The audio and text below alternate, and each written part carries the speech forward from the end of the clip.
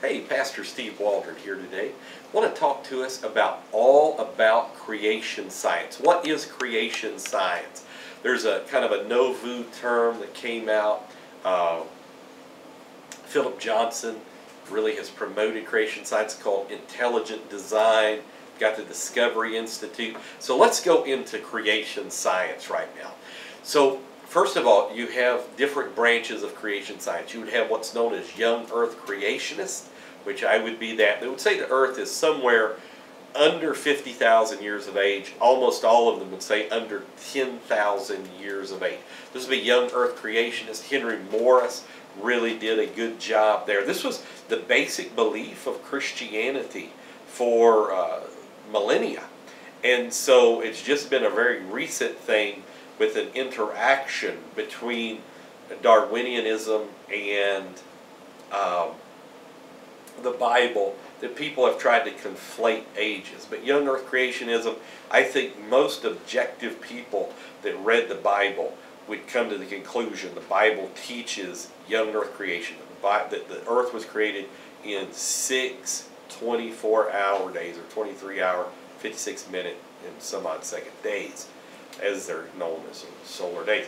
And so there's young earth creationism, and then beyond that you would have the gap theory creationism that would say there was a monumental gap between Genesis 1:1 and Genesis 1:2. Now, we'll probably do a video at some point of why that is incorrect. I teach that up in Indiana Bible College a lot, of why that is not correct. But then they would have a pre-Adamite civilization. They would say this is where dinosaurs were, was the world that then was, and then there was a satanic flood. That's why the waters covered the earth in Genesis 1:2 and 1:3. And they would get this a lot from Jeremiah chapter 4, verses 22 through 27. It seems to be talking about, in allegorical language, of apocalypse. They would apply it. The finest Dake really pushed that. And he got his from a man by the name of Pember back in the 1870s. Really promoted that view as well. So then you would have those that would say each day is an indeterminate creation day. That the first day would be millions of years, second day millions of years, third day. But you think about it, you can't really say much about Darwinianism if that's your belief system. And again, this was really brought into Christianity to try to merge what they felt was scientific fact with Christianity. But you don't need to do that.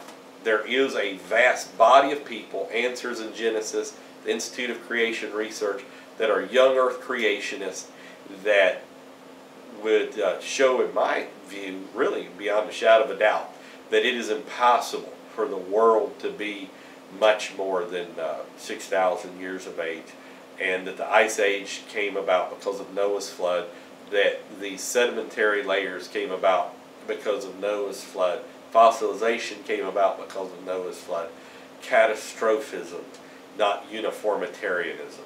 That would be the watchword there.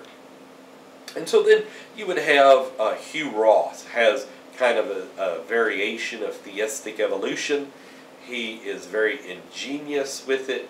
He would be a biblicist, very staunch biblicist, but he would try to put in long ages in that biblicism. And he would say Adam and Eve were just the first people with souls. And then you would come to what's known as full-throated theistic evolution. That evolution is correct, but since the odds of evolution are infinitesimally small, enough to be able to say it's impossible, that God used evolution. And many people even go back to Augustine or Augustine to say he taught this. And the Catholic Church has put this as their official doctrine, theistic evolution. Calvin College, some other Christian colleges would say this. And I think Cornelius Van Til may have gone into theistic evolution. And so that's what you would have. And then you would have kind of this catch-all of intelligent design that would primarily be old earth creationism, but would allow for some young earth creationism. And this again would be the Discovery Institute. This would be your Privileged Planet DVD that is so incredible, so fantastic, and this type thing. So this is all about creation science. This is what we're looking at. Again, I think it's very clear that the Bible, Exodus 20, that from Hebrew, that the Bible teaches a worldwide flood, that it teaches the world was created in 6 24-hour, just under 24-hour days, and everything we see conforms with that viewpoint, an instantaneous creation. Even Stephen Jay Gould, who is considered to be the foremost evolutionist in the last part of the 20th century from Harvard University, he saw that male and female had to be created, and that there had to be certain capacities of male for seed, female for womb and egg, and they had to be, you know, right within a certain number of years of each other, and that couldn't have happened. So then he came out with the hopeful monsters theory and the punctuated equilibrium, that every 50,000 years these things just appear. Sounds a lot like creationism to me.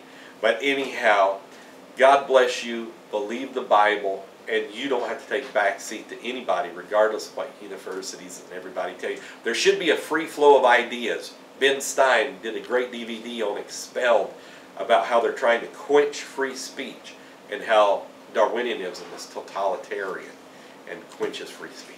God bless you today.